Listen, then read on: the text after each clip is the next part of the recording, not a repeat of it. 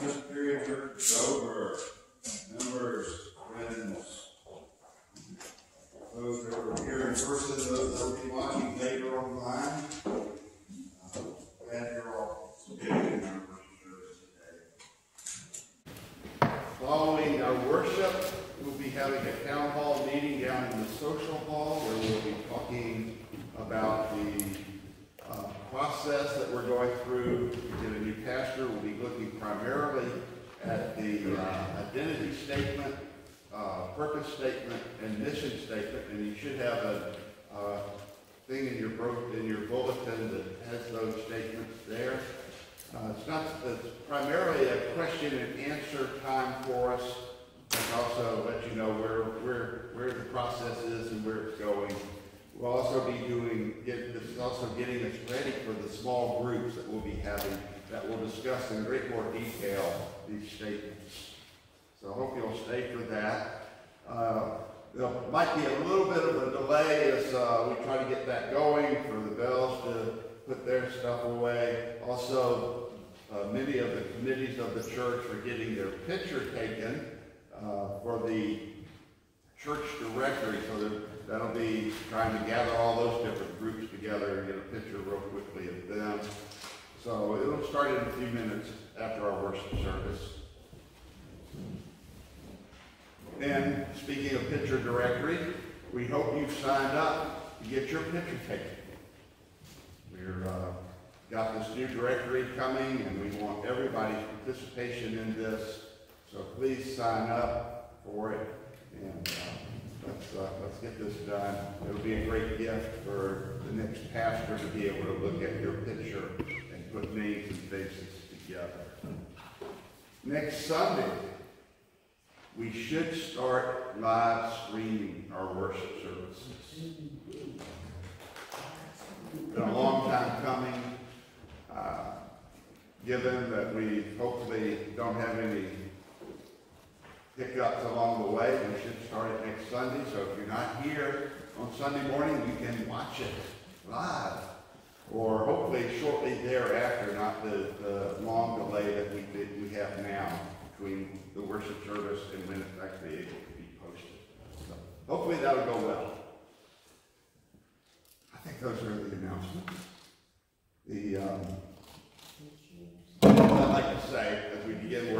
services, whoever you are and wherever you are on your faith journey, you are welcome here this day.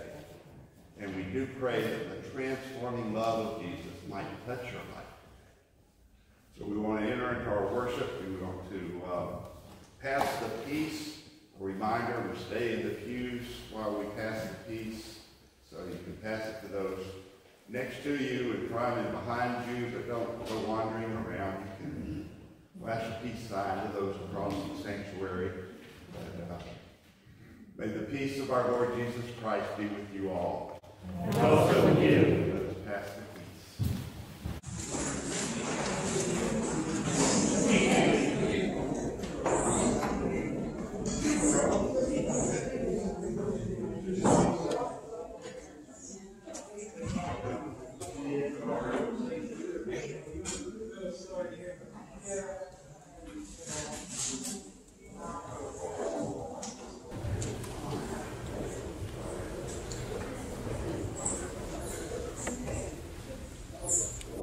Good morning. Please join me in reading the call to worship responsively.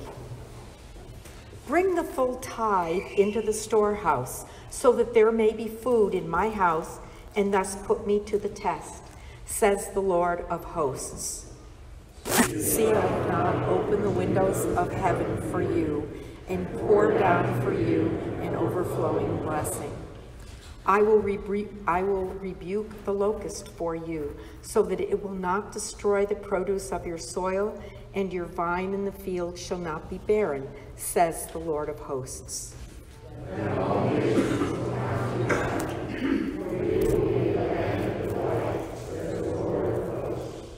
And let us continue together as we enter into this time of worship, O God. We ask that might be at work in our lives. Challenge us in how we live and in the decisions we make. So speak to our hearts this morning. May all that we do bring glory to your name. In Christ's name we pray. Amen.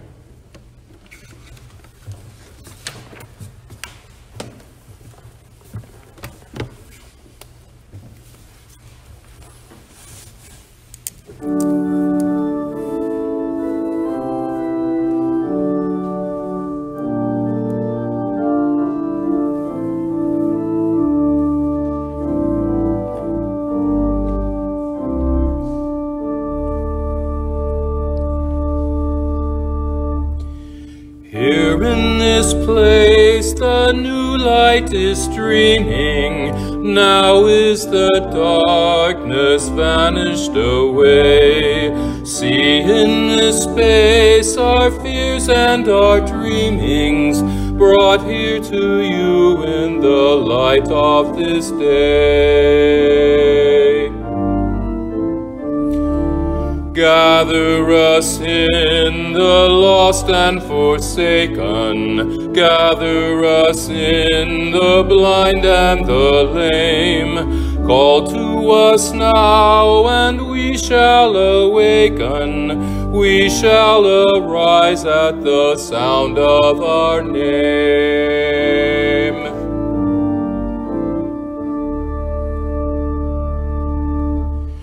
We are the young, our lives are a mystery. We are the old who yearn for your face.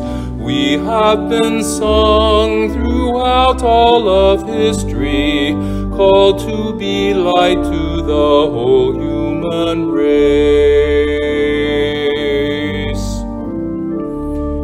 Gather us in the rich and the haughty, gather us in the proud and the strong.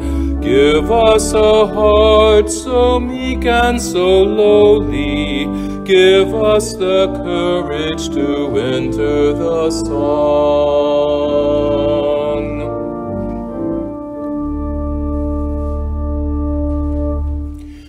Not in the dark of buildings confining, not in some heaven light years away. Here in this this place the new light is shining. Now is the kingdom, now is the day. Gather us in and hold us forever. Gather us in and make us your own. Gather us in, all peoples together. Fire of love in our flesh and our bone.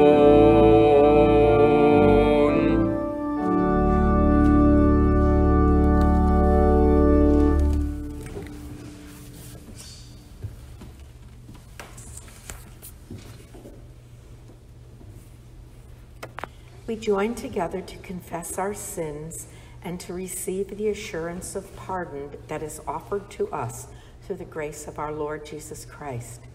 Let us join together in the prayer of confession. O God, we have not always been good stewards of what you have given us. We often hoard what we have and not share it with others who are in need. We seek our own comfort while others live in deplorable circumstances. We turn a blind eye to those considered least in society. You have given so much to us, and we don't respond in kind. Forgive us, we pray, in Christ's name. Amen. Jesus came to offer life and gave his own life that we might experience the forgiveness of God. In Christ we are forgiven, so let us live lives of gratitude for the grace we have received.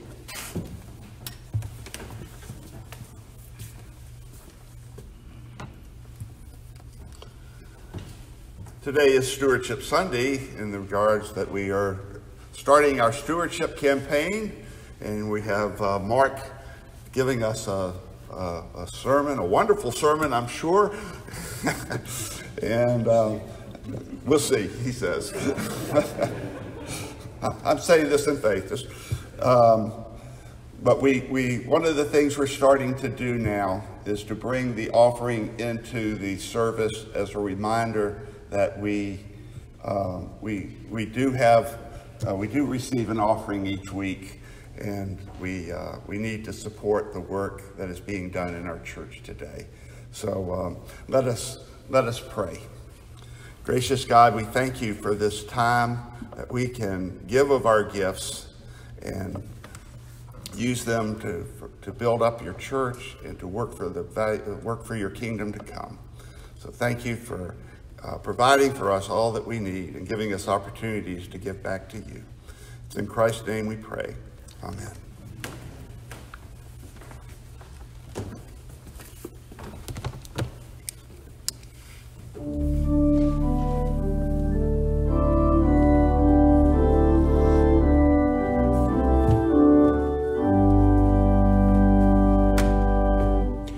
Praise God, from whom all blessings flow. Praise him, all creatures here below. Praise him above, ye heavenly host. Praise Father, Son, and Holy Ghost. Amen.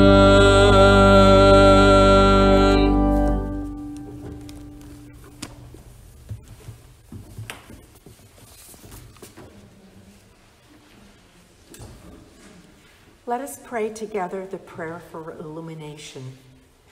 Lord, open our hearts and minds by the power of your Holy Spirit, that as the scriptures are read and your word is proclaimed, may we hear with joy what you say to us today. Amen.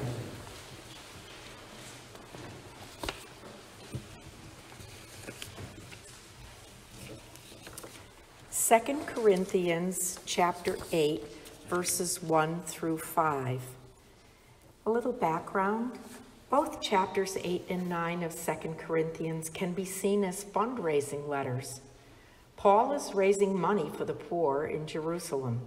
In his first letter, in chapter 8, Paul boasts of the generosity of the Macedonian churches in order to stir up the Corinthians to compete in generosity.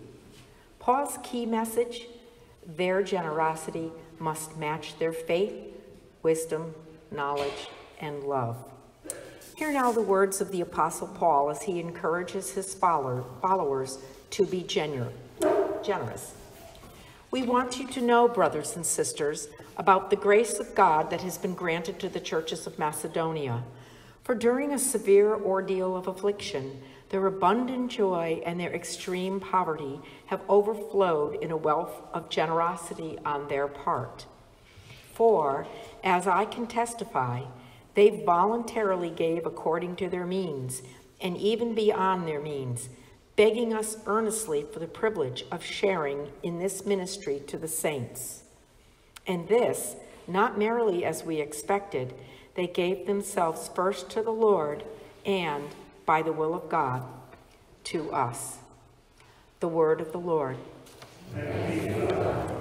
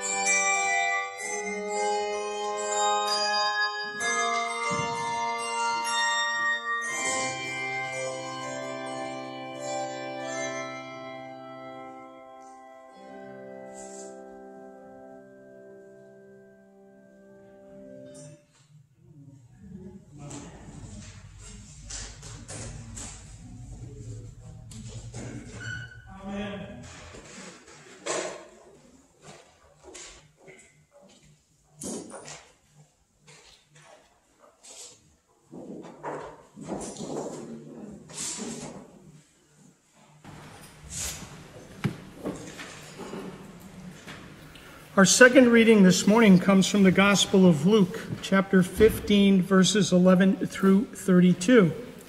This should be a very familiar story for all of us. Then Jesus said, there was a man who had 2 sons, and the younger of them said to his father, "Father, give me the share of the property that will belong to me." So the man divided his property between his 2 sons, and a few days later the younger son gathered all that he had and traveled to a distant country, and there he squandered his property in dissolute living. When he had spent everything, a severe famine took place throughout that country, and he began to be in need. So he went and hired himself out to one of the citizens of that country, who sent him to his fields to feed the pigs. He would gladly have filled himself with the pods that the pigs were eating, and no one gave him anything.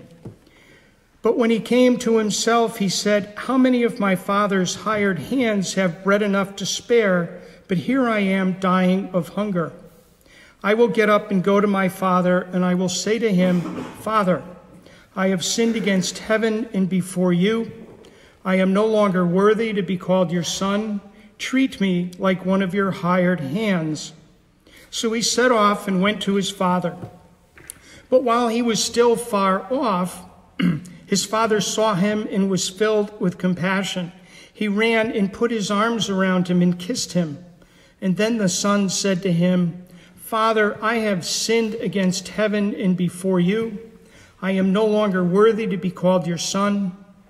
But the father said to his slaves, 'Quickly, bring out a robe, the best one, and put it on him. Put a ring on his finger and sandals on his feet. And get the fatted calf and kill it, and let us eat and celebrate. For this son of mine was dead and is alive again. He was lost and is found.' And they began to celebrate. Now his elder son was in the field, and when he came and approached the house, he heard the music and the dancing. He called one of the slaves and asked what was going on. He replied, 'Your brother has come, and your father has killed the fatted calf, because he has got him back safe and sound.' Then he became angry and refused to go in. And his father came out and began to plead with him. But he answered the father, 'Listen, for all these years I have worked like a slave for you, and I have never disobeyed your command. Yet you have never given me even a young goat so that I might celebrate with my friends. But when this son of yours came back, who has devoured your property with prostitutes, you killed the fatted calf for him.' Then the father said to him, 'Son, you are always with me, and all that is mine is yours. But we had to celebrate and rejoice, because this brother of yours was dead and has come to life. He was lost and has been found.'" The word of the Lord. Let us pray. Gracious God, may the words of my mouth and the meditations of all of our hearts be acceptable today in your sight, for you are our strength and our Redeemer. Amen.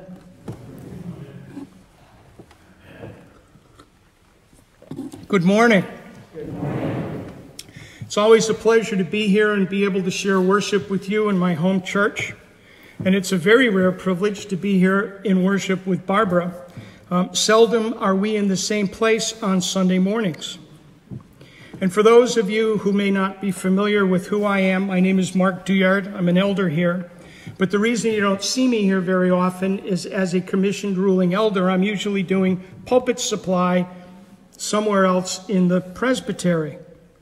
So again, it's a real privilege to be here today. In fact, Barb and I took a European vacation a couple weeks ago, and due to a calendar mix-up on my part, I actually have 2 free Sundays this month, today and next week. So as chair of stewardship, I offered to relieve Duke of the opportunity to talk about everybody's favorite subject, money. For some reason, I don't know why, money and stewardship are uncomfortable words in church. For 11 months of the year, they're hidden away, and then they come rolling out every fall when budget time rolls around, and everybody runs from the message. We often think of stewardship in this sense. Johnny was on his way to church one Sunday morning when he stopped by the corner store, and he was going to use his Sunday school money to buy candy when the proprietor, who knew the family well, put up his hand and said, "Son, you should give that money to the church." And Johnny replied, "I have a better idea. I'll buy the candy and you give the money to the church." We always leave it to someone else to do it. When we hear the word stewardship, we think of money, even though stewardship represents time, talent, and treasure. And here we go again. The church wants my money. I like the story about the associate pastor who chose the following as his church's new campaign slogan: "I upped my pledge, up yours."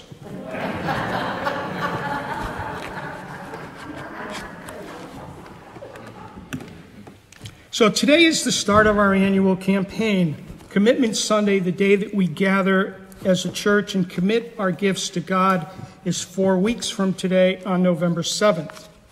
There's a mailing that will be going out tomorrow with a letter and the usual paraphernalia, and we ask that you look at that and seriously consider. Stewardship is the traditional word churches use most often for their annual giving campaign. And again, we are all stewards of everything that God has given us. However, I prefer to call the campaign by a different name: generosity. And this requires a little bit of a paradigm shift. So let's talk about paradigms for a moment. A paradigm is a pattern of thoughts or beliefs. They're what we believe. So a paradigm shift is to change the way we look at things. Ptolemy, the Greek astronomer, stated that the earth was at the center of the universe and the sun and all the planets revolved around the earth. And that paradigm was taken as truth until Copernicus, about 600 years ago, proved that the earth revolved around the sun. A revolutionary change in thinking, a real paradigm shift. Now, not all paradigm shifts are major changes in our belief systems. They can often be very small or subtle. Stephen Covey, the author of 7 Habits of Highly Effective People, provides another example of what he calls a mini paradigm shift. One Sunday morning, Covey was riding in the subway in Manhattan, and I'll let him tell the rest of the story. People were sitting quietly, some reading newspapers, some lost in thought, some resting with their eyes closed. It was a calm and peaceful scene.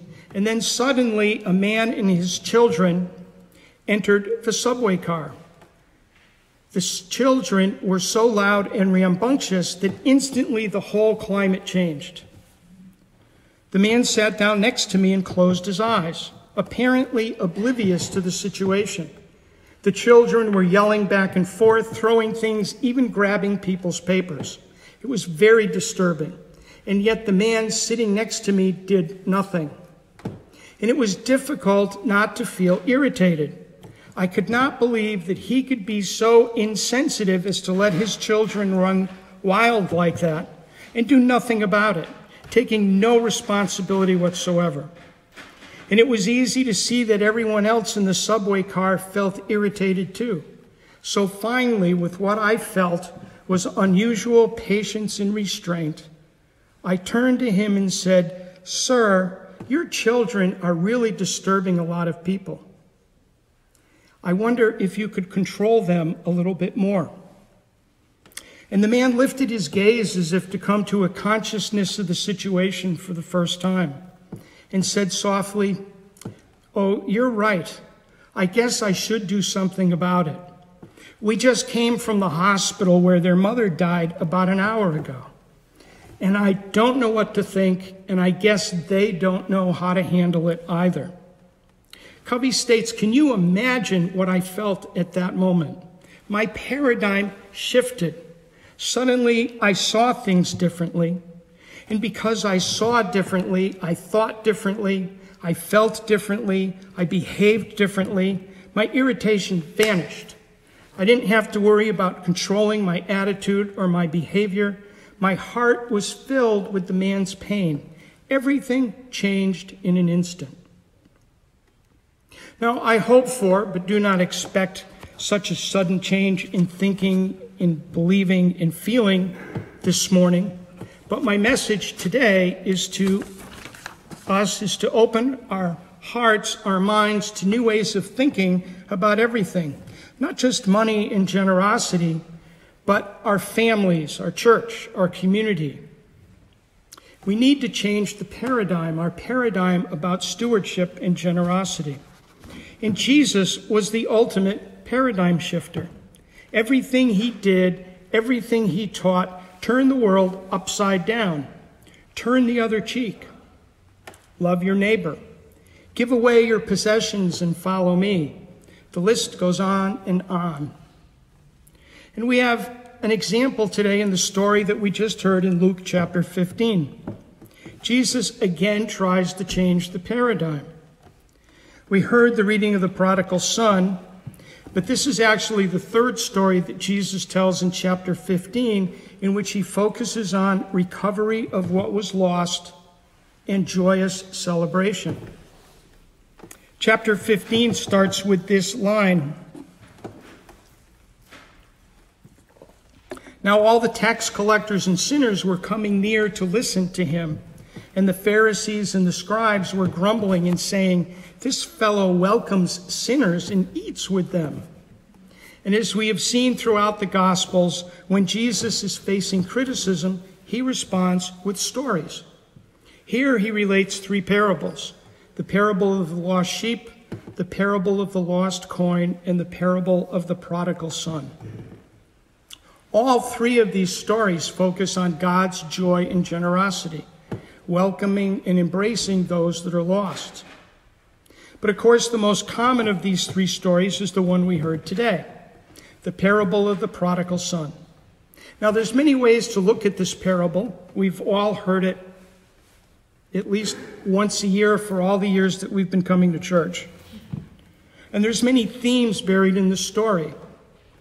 There's the theme of sinning, or dishonest living, as Jesus calls it. Humility. The son eats with pigs rather than go completely hungry. Surrender and repentance. The son resigns to return to his father's estate, saying, "How many of my father's hired hands have bread enough and to spare?" Jealousy. The reaction of the brother who remained behind and begrudged his father's treatment of the brother upon his return. And forgiveness. The father's reaction to the son's plea. The son says, "Father, I have sinned against heaven and before you. I am no longer worthy to be called your son." Each of these themes separately is sermon worthy, and you've probably heard many sermons on these topics. But to me, the key theme here is celebration and how it relates to the definition of prodigal. Timothy Keller, a Presbyterian minister in Manhattan, an author, says Jesus is showing us the God of the great expenditure, who is nothing if not prodigal towards us, his children. So let's start by looking at the word prodigal. Prodigal comes from the Latin meaning lavish. Webster defines it as spending money or resources freely, recklessly, being wastefully extravagant. Having or giving something on a lavish scale. or a person who spends money in a recklessly extravagant way? Yes, we can all agree that the son was recklessly extravagant with his half of the inheritance. But what about the father? No sooner does the returning son repent his sins, stating that he is not worthy to be the father's son, but the father calls out, "Quick, bring him a robe, the best one, and put it on him, and put a ring on his finger, and sandals on his feet, and get the fatted calf and kill it, and let us eat and celebrate." And they began to celebrate. Surely the father is being prodigal, recklessly extravagant as well, if not more so. This, after all, is a story of two sons and one father. So let's shift the focus from the sons to the father. Can we all agree that the father represents God in this story? Isn't the father also recklessly extravagant in welcoming his son home? He is the prodigal father. He pulls out all the stops to celebrate his son's return. Like God, his generosity and his joy is limitless. And isn't this the God that we worship and celebrate? A God of unlimited generosity? A God of unlimited grace and forgiveness? So let me ask another question.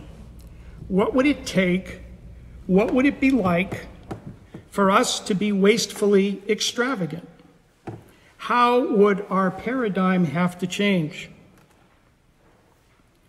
When we think of spiritual disciplines, we think of the following: worship, praying, and reading and studying the Bible. Carl Travis, a Presbyterian minister in Fort Worth, Texas, argues that financial generosity is a spiritual discipline as well. Travis says financial generosity is, and I quote, "a time-tested practice of faith that deepens our awareness of God and opens our hearts to God's guidance." He goes on to say that we as Presbyterians aren't accustomed to thinking of financial generosity as a spiritual discipline because when we hear pastors or lay leaders speak about money, we suspect that they are motivating us to give to meet the church's budget. And here is the paradigm shift. Thinking of financial generosity as a spiritual practice redirects our attention from the church's need to receive towards the individual's need to give. That is why we receive an offering on Sunday mornings. We do not take a collection. Travis states that the practice of spiritual generosity begins with a promise to share. We need to trust that the Lord will provide, so we have to begin by trusting that God has already provided for us. Paul is very clear here. God gave us an indescribable gift, Jesus, the Son of God. When we give, God is able to give us more so that we can do more. In other words, God sees to it that the generous giver will not suffer want.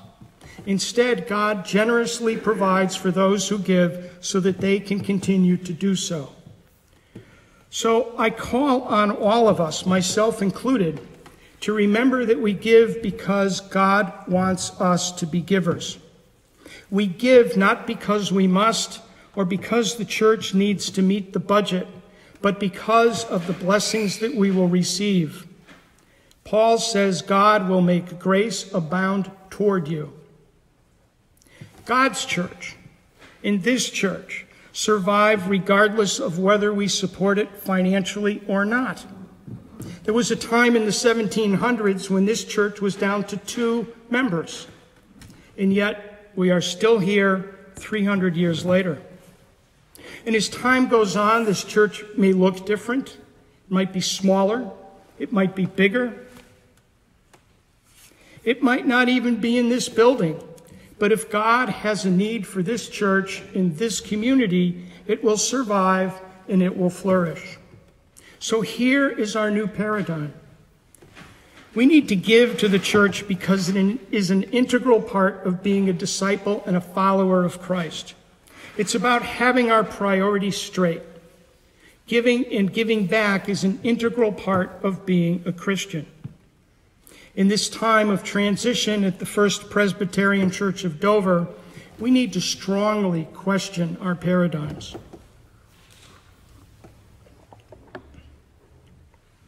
We need to question our paradigms about who we are and what we want for this church. We need to take a serious look at where God thinks we ought to go. What does this ministry look like in 2 years, in 5 years, in 10 years? Paul says, "For as I can testify, they voluntarily gave according to their means, and even beyond their means, begging us earnestly for the privilege of sharing in this ministry to the saints. They gave themselves first to the Lord, and by the will of God to us." So today I challenge you again to rethink your paradigms. Think about God's generosity and how it has affected your life. I challenge you to think about giving differently, to think about giving as a spiritual discipline, not because you have to, but because as Christians we need to. I challenge you to think about giving, not because you have to, but because you want to share God's abundance. Giving is how we say thank you to God. We say thank you by not storing his blessings, but by sharing them. Amen.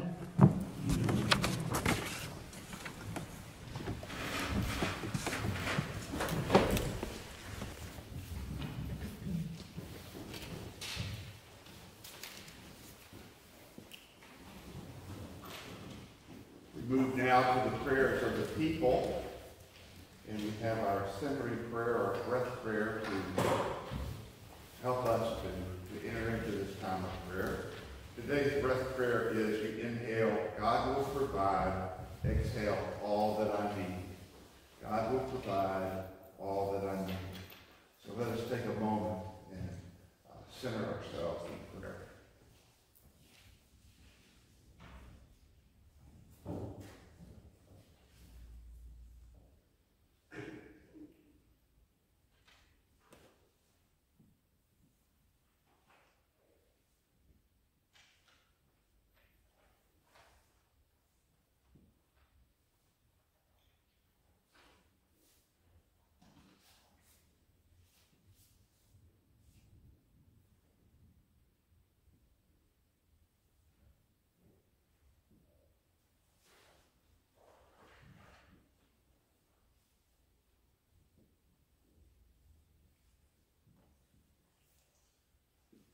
Gracious and loving God, you love us extravagantly, far more than we can comprehend. You desire the very best for us, even if we don't always understand what that might be.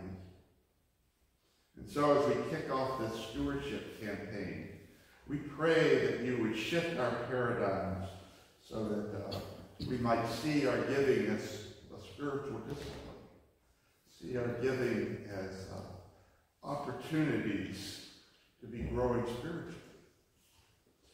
We pray that we would be generous in our giving, that you would be at work in our hearts, leading us to how much we should give to support the work and ministry of this church. And we ask that through our giving, you will meet the needs of our church. We pray for the town hall meeting that will take place in a few minutes, and ask that we'll have a better understanding of who we are and why we exist and what we need to be doing. We would ask that you guide us in these discussions. And we lift up the small groups that will be forming. And again, we ask that you would be with these groups as they talk about the reason of who we are and why we exist and what we need to be doing. May these groups help lead us in the next steps we need to take to find our next pastor. We pray for that person even now, that you would be preparing us and that person, so that we might be ready, and this person might be ready to receive the call that you would have. We would ask for a good match, an effective and productive ministry to follow. We do continue to lift up our prayer list and pray especially for those who are homebound and often lonely. We ask that you would comfort them. We pray for those on the list that are in need of healing and ask that you heal them. We lift up those who are grieving the loss of loved ones and ask that you comfort them, turn their sorrow into joy. We know that there are many unspoken prayer requests, and we ask that you hear and answer those prayers. We pray all of these things in the name of Jesus and ask that you hear us when we pray the prayer that he taught us. Our Father, who art in heaven, hallowed be thy name. Thy kingdom come, thy will be done, on earth as it is in heaven. Give us this day our daily bread, and forgive us our debts, as we forgive our debtors. And lead us not into temptation, but deliver us from evil. For thine is the kingdom, and the power, and the glory forever. Amen.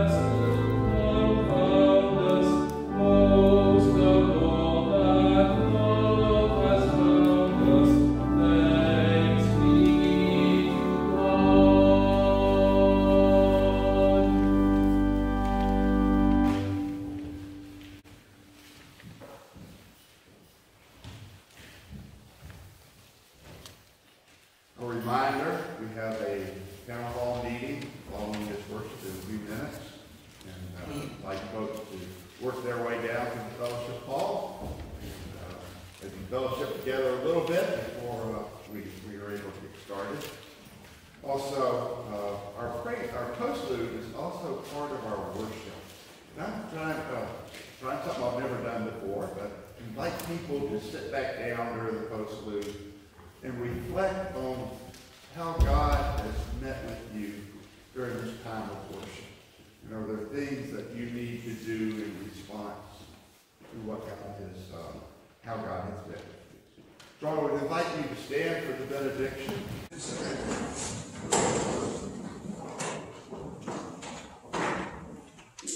God loves each and every one of you as the Father, like the Father in the parable of the lost son. And God wants us to fully experience God's love and to live as beloved children of God. So go now